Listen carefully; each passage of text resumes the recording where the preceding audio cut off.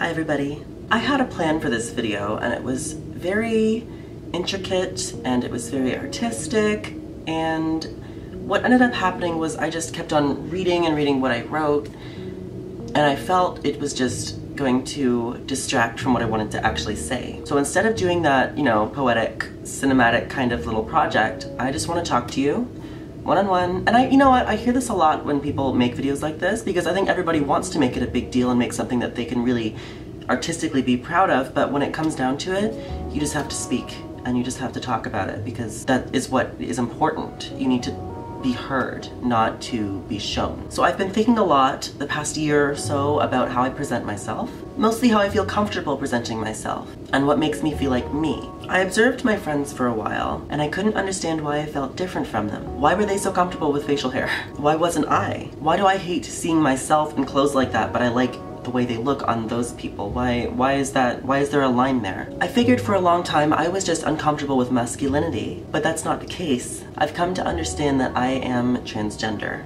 I've come to understand that I've always been uncomfortable with my maleness, not my masculinity. And now that I see it that way, the rest of my life makes so much sense. My childhood makes more sense, my aspirations, everything makes way more sense, and I've never been more peaceful inside of my head. Because I always used to be thinking about, what wasn't matching and what wasn't lining up, and I didn't see it that way. I didn't see it as matching or lining up. I just saw it as I'm confused and I don't know what I want. And now I know exactly what I want, and I have a goal, and everything is so clear, and I don't know how to explain it, because I feel like people that are not trans maybe don't have this confusion that I had, and it's like I didn't know myself before this. And I mean, I'm still the same person, I still like the same things, I'm still a huge nerd, but now when I look in the mirror, even though I haven't started HRT, even though I have had no surgeries, like everything, I still feel like I see myself now, because I'm acknowledging it. I'm acknowledging who I am, and I'm sharing it with other people too. I remember as a kid enjoying two specific Disney movies, because I was raised by a Disney fanatic, my mother, The Little Mermaid and Mulan. And now that I'm older and I've read lots of articles and talked to lots of trans people, I've heard from a lot of them that these two movies were also their favorite, and it makes a lot of sense. It really is very clear why. Back then, I always loved the way they looked, and I thought the art was really cool, and I just thought that the music, I loved everything about the movies, but there was definitely a deeper subconscious reason why those movies were so important to my development as a person. Mulan is fairly easy to understand. Even though it's not about a trans experience, it plays with gender, and it shows that that person can transform into something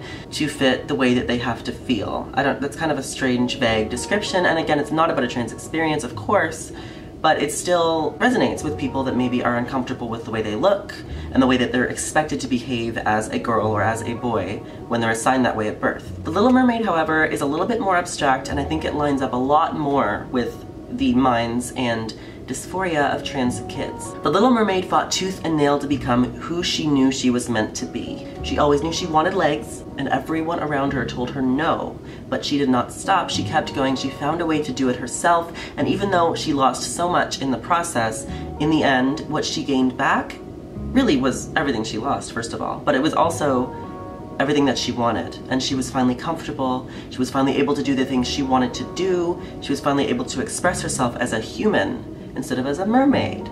So, if we're going to contrast this a little bit, what I'm going to do, and what a lot of trans people do, is they fight tooth and nail to become who they know they're supposed to be on the outside. We're already those people inside. Already. Just like Ariel already, was in love with Prince Eric or whatever. And trans people are not doing this for the love of somebody that they're attracted to. Obviously. This is about the love from ourselves. We're trying to become something physically that lines up with our love for ourselves, if that makes sense. I hope it does. And the process is extremely difficult, and in many places very expensive, and in most places dangerous just to exist as a trans person. The murder rate for trans women, and especially Black trans women, is astronomical and just horrifying. I've known for a while now that this is who I am, and I've been taking strides to make my exterior match my interior. I will not tell you that I feel like a boy trapped in a girl body, because this is my body. This is my girl body. So it's not true to say that about myself and about most trans people. That's just not true. And it's a very old-fashioned way of looking at it. Like it's an illness that needs to be fixed by transforming your exterior. It's not an illness. It's a reality. It's who we are as people. And saying we need to be fixed by transforming our body into the ideal feminine, traditionally It's just not what it's about. It's not. It's about being comfortable in our bodies. So say it with me. Well, maybe not, because this may not apply to you, but listen. This is my girl body. When it has breasts on it, it will still be my girl body. It's not going to be a different body. I'm not switching bodies. I'm not trapped. I am more free than I have ever been in my life. I know there is a long way for me to go, but I am not trapped. The cage is unlocked and the door is open, and all I have to do now is just walk until I find where I'm supposed to be. I feel freer than I have ever felt. I don't know if freer is a word, but it's fine. I appreciate the support I've gotten on other social media sites so much. A lot of my friends have come forward and just been so supportive and so loving, and the people that I'm directly around every day, the people at work, ALB, my roommate, everybody is just so good. And at first there was a bumpy spot with some other people that were very close to me, but they were afraid of what it meant for me and my safety. And when they came to understand that I am very cautious and very careful, and that they just have to trust me to do my best, that also was perfect, and it's great. I hope you all understand that I read every single comment.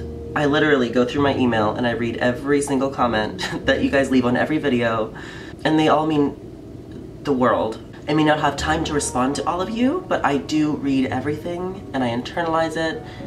Not the bad stuff. I don't internalize the bad stuff. A big part of what's made me able to understand myself this way and to come forward is because of the love that you've shown me. And that sounds strange to some people because it's online and it's not something that I can physically receive or physically enable, but my life has improved so much since I started YouTube. Like what, 7 months ago? 7 months, I think, if not less. 8 months. Is it August?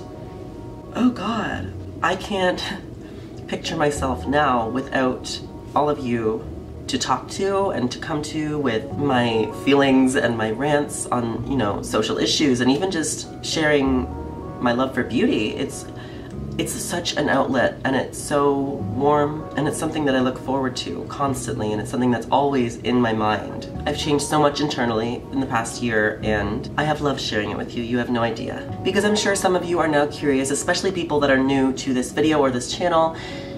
You can see, and this is important for you to understand, not every trans person is going to be willing to show you how they used to present. Most of us will not do it. We refuse because it's not who we are anymore. It's not us. So what I'm about to show you is not who I am. I don't want to hear that I was so handsome as a boy, because that feels awful to hear, because I'm not a boy. So don't say that, please.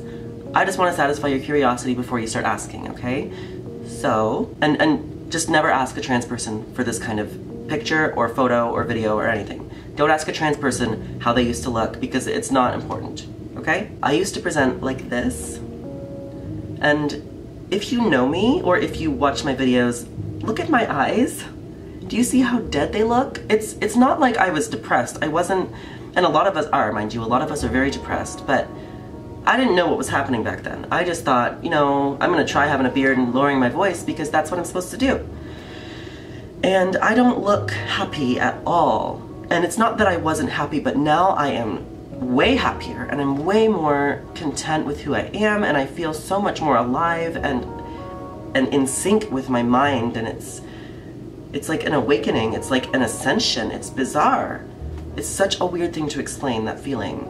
I don't feel trapped now, but I felt trapped then, and I didn't realize it. This is all in hindsight. But feeling like I had to put on the beard and the deep voice just to go to work and just to feel safe, that is a cage. That is, I can't let myself go back to that. And a lot of people have to. A lot of people have to, you know, revert to their assigned gender just to feel safe and to go day-to-day lives. And I'm fortunate that I do feel safe in the place that I live and the place that I work to express and to present my gender identity the way that it is true. But so many other people don't have that privilege, and it's important, so important, and please listen. If somebody tells you that they're trans and that they have always felt like a girl and that they are a girl, even if they have to grow a beard, even if they have to wear dress shirts and suits every day, they're still a girl, okay? And it's important for you not to dismiss that or to think that they're faking it just because they cannot present themselves every day of the year. It's dangerous. There are so many murders, again, especially of Black trans women, especially in the United States of America. It's like, I don't even know the numbers, but I know it's way too high. I know it's astronomically higher than cisgendered people being murdered by people. It's whew. If you know a trans person and they have felt comfortable enough to come out to you or to explain how they feel to you, always listen to them.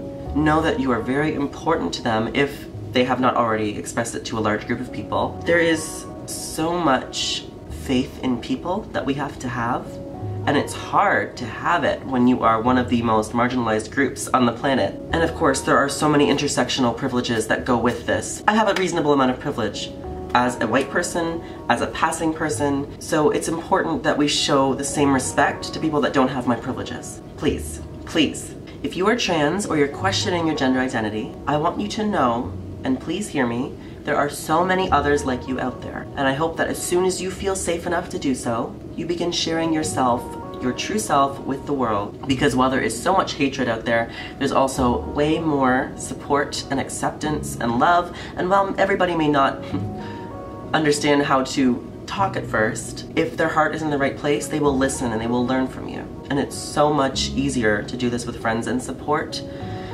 And if you don't have those right now, you will eventually. You just have to keep on moving. And this is different for everybody, but you will find it. I know you can do it. If I can do it, you can do it in one way or another. It's gonna be different. Of course, it's gonna be different. Everybody has a different experience.